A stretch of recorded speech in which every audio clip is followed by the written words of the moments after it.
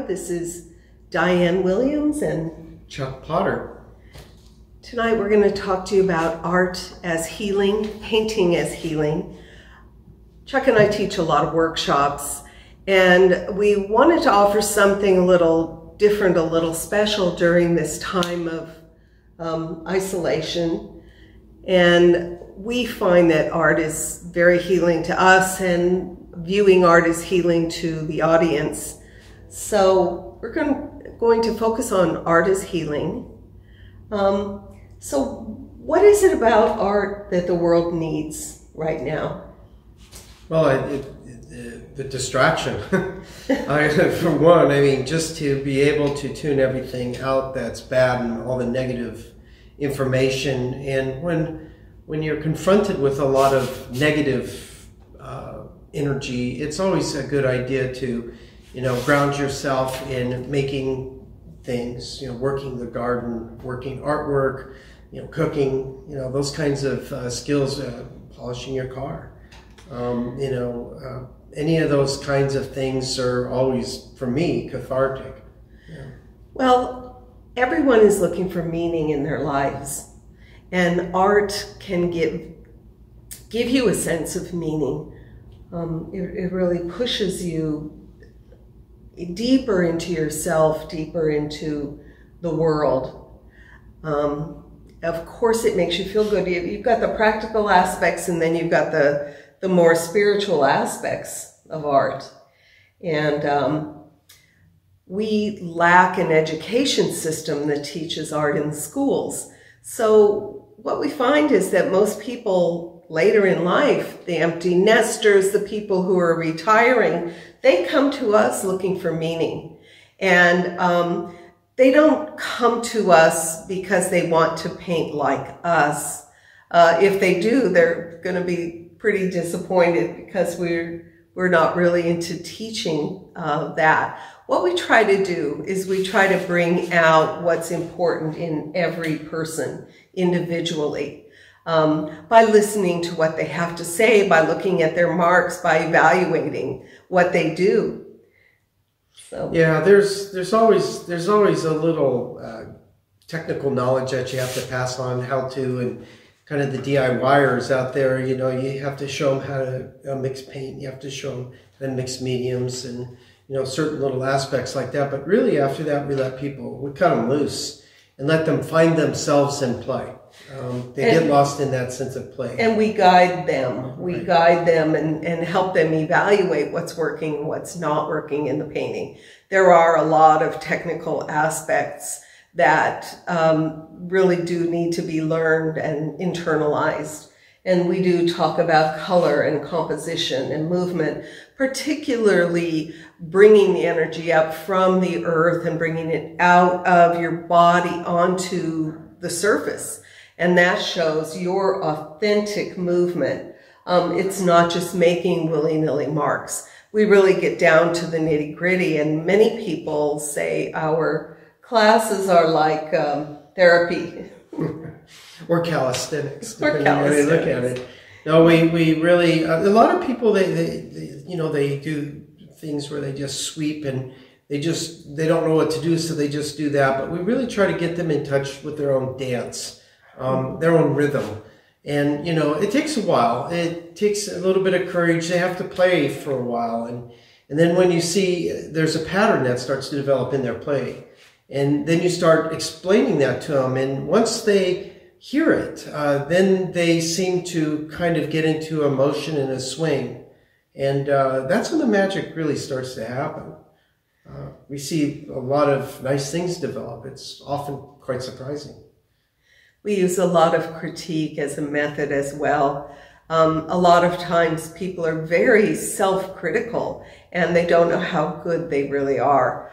I've seen wonderful work coming out of classes from people who've never painted before. They have it in them. They don't know how to see it. But in a group, a lot of their peers will tell them what the painting is bringing up for them. A lot of the emotions we're trying to express are universal emotions that other people are feeling as well. And when a painting resonates with a room full of people, it's a pretty successful piece of art. Right. Yeah, we always hear it and they'll say, well, I hate it. And we say, well, how can you hate it? You just started. There's nothing to hate yet, but put some more hate on there and we'll see if you really hate it. Well, we try to have a little fun with it. You know, it's something that we talk a lot about is it's a succession of failure. You know, it's like the Apollo 13 movie we were just watching. Recently, a story about NASA's greatest failure was their greatest success, and every painting's like an Apollo 13, generally speaking. And then every now and then you get one that just comes out like that, and people are so surprised they don't know what to think about it, you know. And then we tell them those are gifts, you know. Those are maybe a little pat on the back, that job well done. And you get one of those every now and then, maybe 2 or 3, and that's really nice. But most of it's work, blood, sweat, and tears. At times like this, I push myself to come into the studio. A lot of times I may be feeling lonely, a bit teary or depressed. We're all going through a lot of emotions in these uncertain times. When I come into the studio, I become engaged in the process of making art. I leave those worries, those concerns, those tears, I leave them behind. It's all a process of me and the paint working together to create something unknown.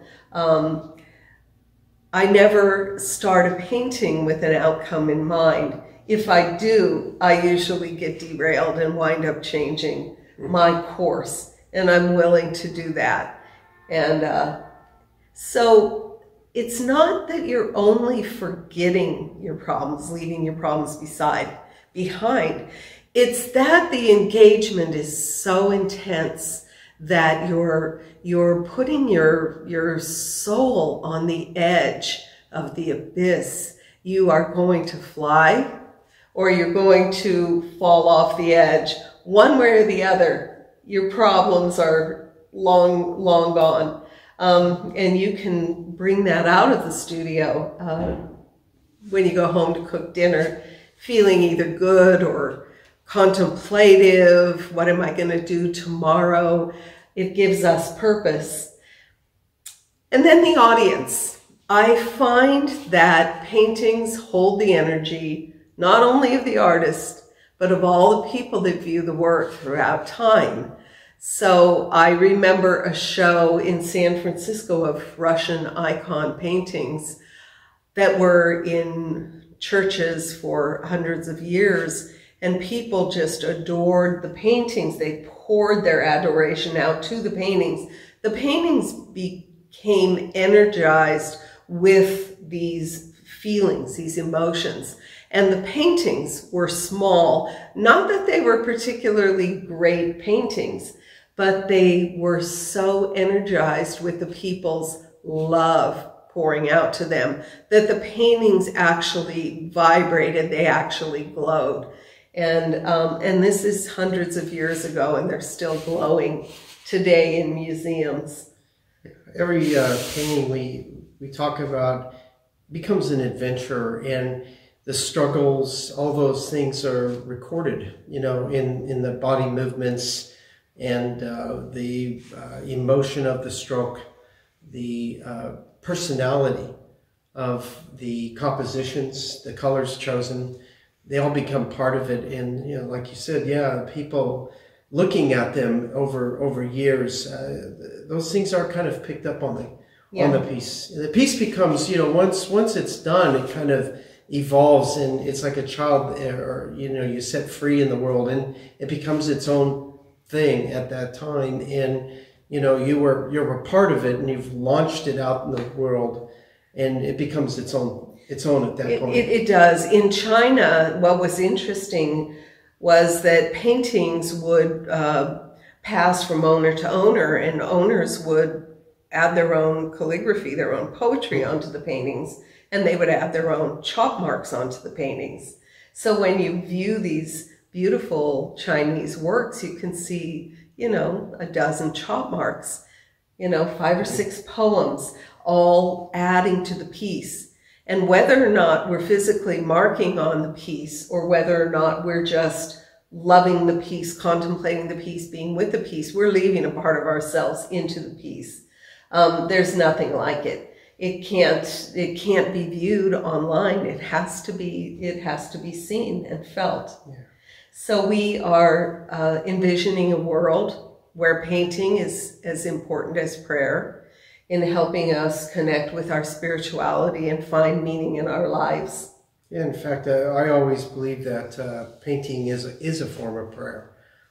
It involves the communication with something bigger in a source where you come from. So it does reach out to our beginnings or our ends, how you look at it, and there's a connection. And I feel it all the time. Yeah. So healing is about accepting your situation, being at peace with your situation, being able to face the situation with courage, and to move beyond the physical into a plane that is beyond the physical. Yeah. That's all I've got to say. Me too. All right. Have a good evening. So be safe, and thank you. Please visit my website, which is DianeWilliamsArt.net. Chuck Potter, art.net, and we're part of I&I Studio. Good night.